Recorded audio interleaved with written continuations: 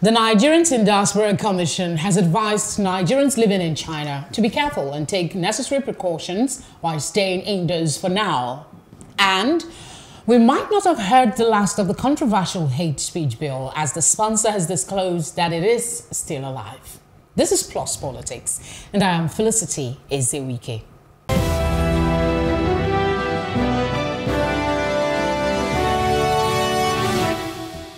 Welcome. Now, despite the outbreak and spread of the coronavirus, Nigeria's Ministry of Foreign Affairs seems to have no plans in place to rescue Nigerians residing in China. This was suggested when Mrs. Abike Dabiri-Erewa, Chairman CEO of the Nigerian Diaspora Commission, advised Nigerians living in China to be careful and to stay indoors for now. Joining us to have a conversation on this are two gentlemen. I'll start with Kayode Soyebi, political analyst. Thank you very much for joining us. Thank you for having me. And of course, we have Barrister Jimmy Abia. Pleasure to have you with you today. Okay. We have Lassa fever locally, but we'll get to that conversation in a bit. Let's start with the position. It's already in Africa. We hear it's in Kenya. Coronavirus has spread and it's spreading really fast. Now, the commission is saying people should stay indoors, don't go out, and all of that. And the Ministry of Foreign Affairs is saying there are no plans as of now to evacuate Nigerians. Over 10,000 Nigerians, at 2014 that we had the statistics, are still there. What's your reaction? Let me start with you. Well, it's typical. It's becoming typical of, unfortunately, of foreign missions abroad. I recall some time ago when there is a similar occurrence outside the shores. The reaction of a country or a government to such situation is always like uncaring, or they act as if they don't care about what the welfare of Nigerians in the diaspora is.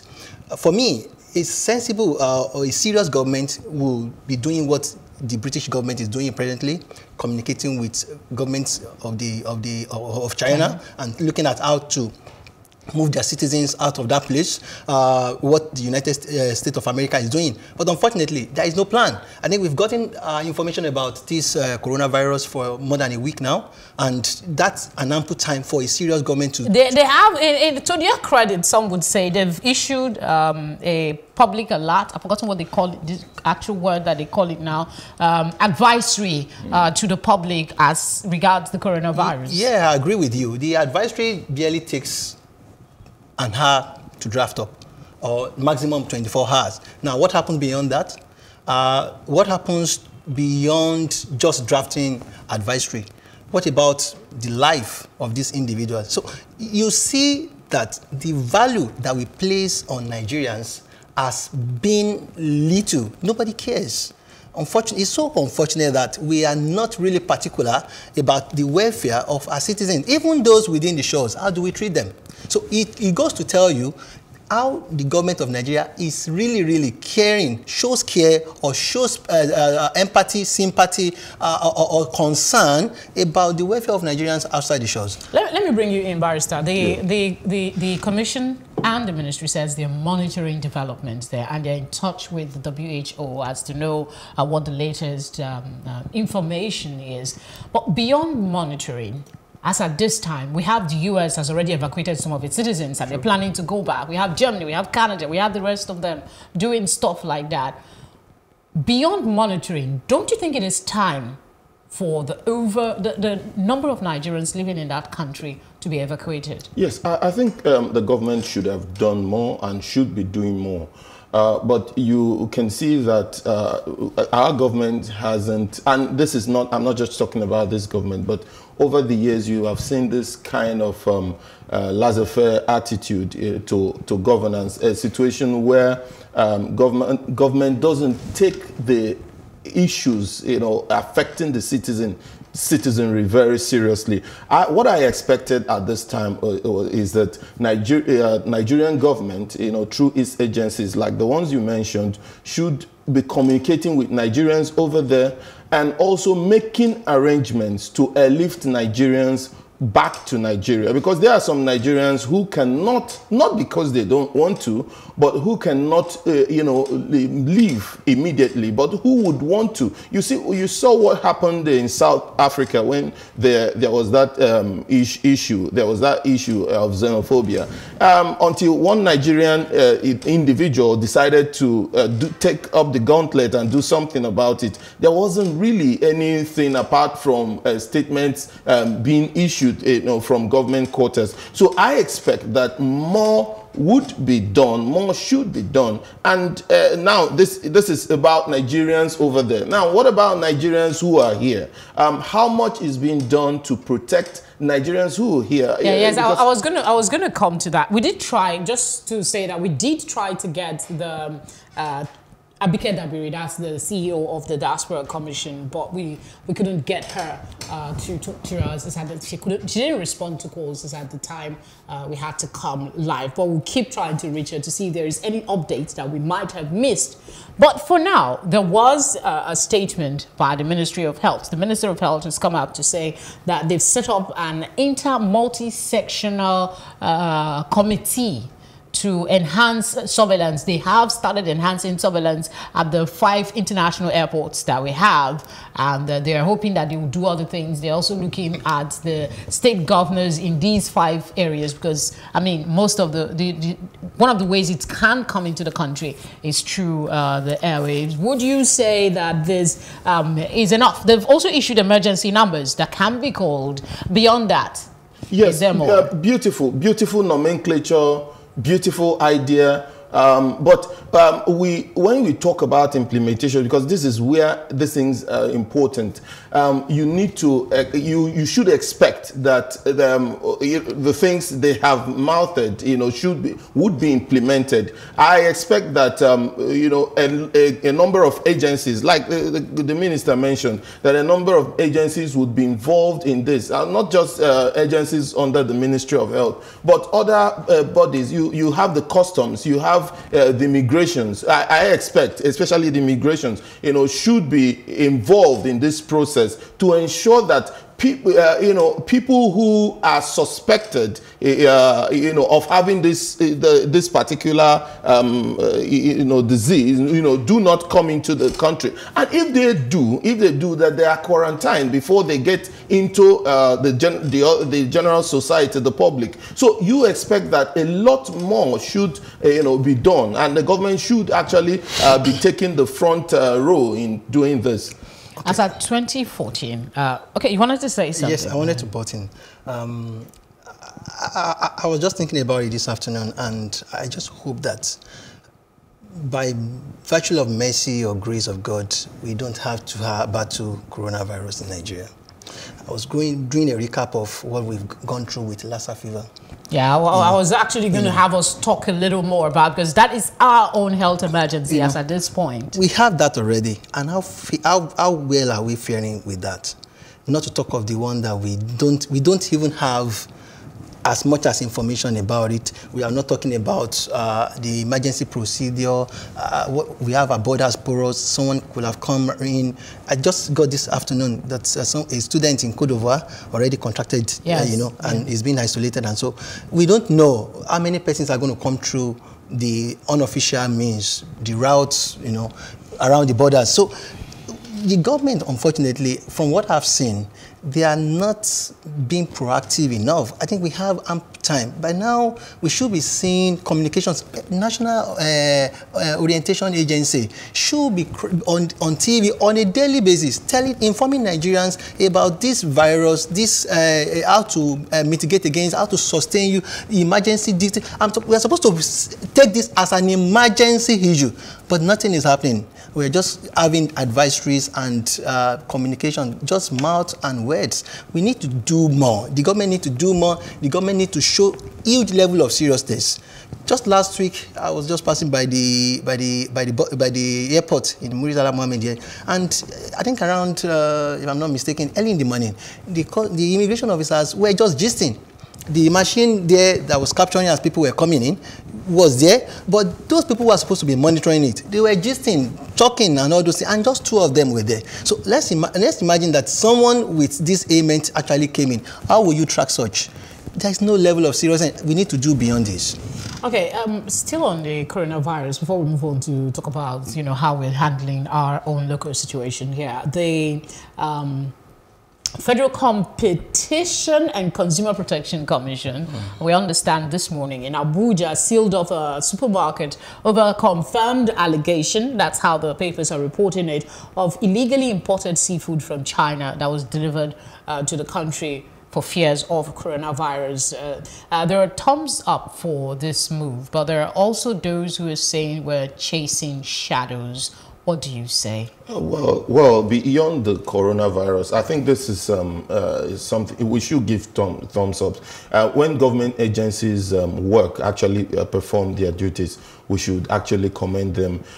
We know that a lot of this, goes on around. You see factories that, don't go through the regular process of monitoring, by government agencies. You see factories that government agencies help to cut corners with respect to laboratory analysis and other things of their products. So a lot happens. Even in supermarkets, a lot. I know that if more, if they actually investigate more, there are so many more supermarkets that you find things like this. But now it seems that something is being done, and we would expect that more of this, happens. I don't want to limit this to just the coronavirus, because there are several other diseases. You have cancer, you have several other, ailments that people can contract by, taking unwholesome products, and you expect that government and its agencies should be up and doing and ensure that because for everybody who gets an ailment, one person could be related to that. I mean, this is something, it has to be an issue of enlightened self-interest at this point, that because one person might be related or even be the official of government, who may suffer this. So people have to take government job, as a responsibility, as something they have to discharge, to the best of their ability, because anybody could be affected.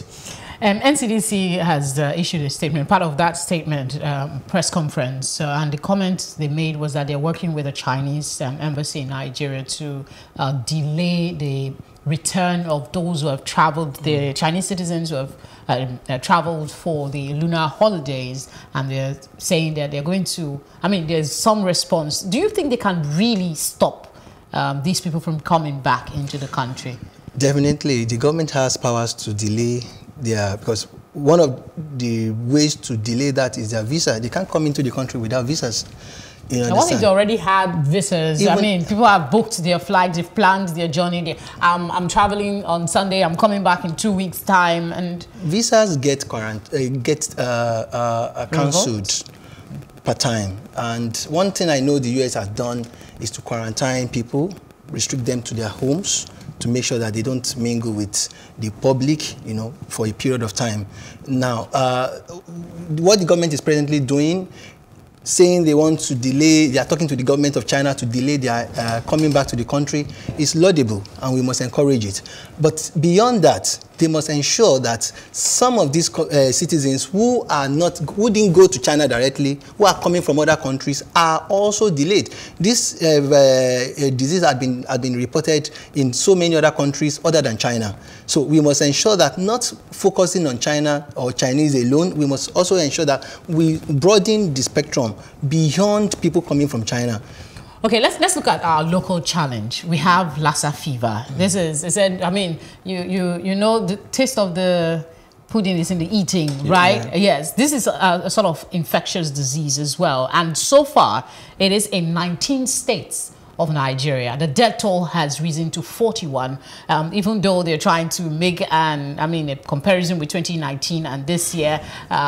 41, 20, 42. What's the difference? One more and they will hit that figure. That's by the side. 41 people have died.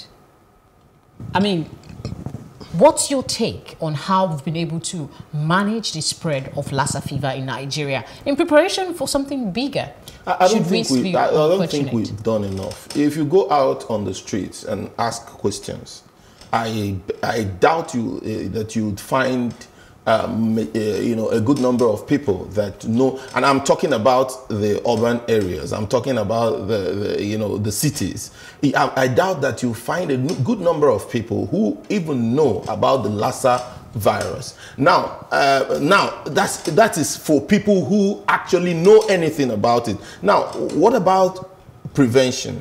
How much do people know about the prevention? How much do people know about the symptoms? How much do people know about the treatment, that it should be administered? So there's a lot, and I don't think enough information is being passed out there. What is the Ministry of Health doing about informing the public, about sending out the relevant information to the public? Of course, he has mentioned the National Orientation Agency. I think they also have, some work to do, in terms of passing the relevant information out there. Also, the Ministry of Information. These are ministries and departments that have, critical role to play in ensuring, because information is power. I think if we have, you could see what happened during the Ebola virus thing. Information was out there. Information was, so much out there that even in worship places, you had, the priests, you had the imams, informing people, telling people, how to go about this. Please don't shake hands. Please, once you're leaving, please use the sanitizer and all that. You had it in schools. You had it everywhere. You had this information all, out there. But nothing that much is being done about this Lassa fever, and I expect that government should do so much more. We haven't even scratched the surface. We are just counting numbers and comparing numbers, whether it's less than what we had. No, even one person is enough. It is enough to have it as an emergency, because the propensity, the likelihood of it getting to other people is so much that we shouldn't take it as something, we shouldn't take it casually. We have 5 centers currently for diagnostics. The Center for Disease Control says they're planning to have more. Since I think that as of 2012 we had just 1. So if you calculate in less than how many years, we have 5. Yeah. But is it enough, considering the population of over 180 million Nigerians? When you were talking, you said they are planning to have more. We have an emergency on our hands, and we are still at the planning stage. Now, it's not like we are envisaging this to fall on us. It's already here. So we should have left the portion or the stage of planning. We should be at the portion where we talk about doing. I expect that every state of the federation should have a diagnostic capacity to diagnose this ailment. Have a quarantine station for every case. And ensure that emergency response procedure is very close to the people as much as possible. I expect that government should have set up mobile emergency buses to talk to people. Those were the things that we saw when Ebola virus break out then. I can recollect the response of the government of the day then. They sensitized people, they met with community leaders, they went to hospitals, they kept on orientating people about it. And that was the reason why they were able to come out of that challenge. But unfortunately, I haven't seen that much energy in this dispensation. It's so sad. And we are not just talking about challenges of, we are talking about 41 persons dead now.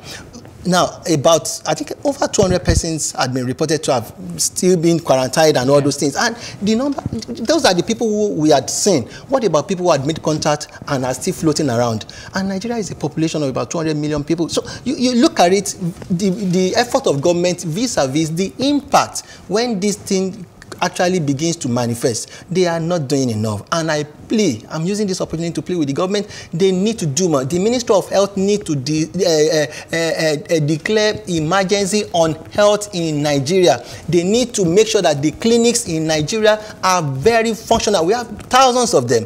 What are they doing?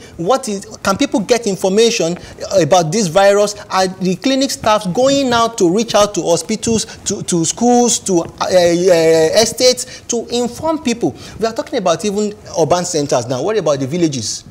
These people are still even eating this bushmeat and all these things that could cause this ailment. People are still eating it. People are still touching them. Both of you have hammered on enlightenment, and there seems to be a tendency for a recline once we get through a phase of the outbreak. As of 2019, after the Lassa fever, we didn't hear much about what the virus is, how it is spread, what we need to do to keep our environment clean.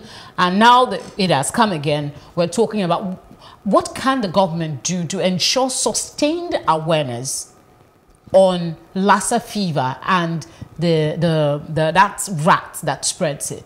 Yes, I think what the government should do is to ensure that its agencies work to capacity. Now, there are all these agencies have their work cut out for them already. But it's unfortunate that these things, they wait for the emergencies, to happen, before they even start doing anything. So I expect that the agencies of government should stick to their roles, perform those roles which they have, because they have the duty of informing, of ensuring that the healthcare facilities are optimal, are in optimal capacity, and you also expect that funding should also be available to ensure that these things work. Because when you also talk about the agencies, you also note that some of these agencies are not as funded as they should. What is our health budget? What is the budget for health, annual budget for health? So you also expect that government should ensure that there is adequate resource, for health allocation, proper resource allocation to health services, so that these things can go on, regularly. It's not something that it should happen only during emergencies. It should be an ongoing thing. So. Yeah. Okay. The NMA has come out in condemnation of the preparedness to manage emergency, especially for infectious diseases, and they are saying that more needs to be done. But I want to turn the table and ask, do you think that maybe the NMA, that's the Nigerian Medical Association, can do more than, issue statements if there is something else they can do to pressure the government to up their game and improve facilities in hospitals? The Nigerian Medical Association can only plead with the government, unfortunately. I say that because what is even the capacity of doctors we have in our society? Every now and then, our medical staffs, officials, actually move out of the country for greener pastures. So at every little opportunity, what is the welfare of medical practitioners? In Nigeria, they are not encouraged enough. The capacity is not there. In Nigeria, I think a doctor attends to an average of about 1,000 persons per annum. Whereas abroad, it's quite cheaper, it's quite lower. Now, what I'm saying is, they can only plead with the government. The government will always do whatever it is they want to do. Bulk of these decisions are taken by politicians. These politicians don't use Nigerian hospitals. They actually go outside the shores of the country to get their health. Unfortunately, and it's headed by even the first citizen of the country. These are people who benefit from medical tourism. So you wouldn't get so much productivity when you say they should push the government. The government will only be pushed when they also benefit from it. Now, whatever medical budget we have or allocation, they don't get a pick of it. If you look at the budget of the hospital in Aso Rock alone, you'll be shocked that it's far bigger than a lot of the hospitals in countries. So I'm not saying that we can't do more, or we can't get more from government, but I think that even the Medical Association can only plead with the government, and we'll continue to plead with government. I hope they right. are listening to us. They Thank should you. be sincere with the citizenry. I tell you, this society is ours. This society is the whole of Nigerians. Thank you. Thank you very much. Thank you so much for your thoughts on the program so far. All right. Up next for discussion is the controversial hate speech bill. It's still very much with us. Stay with us.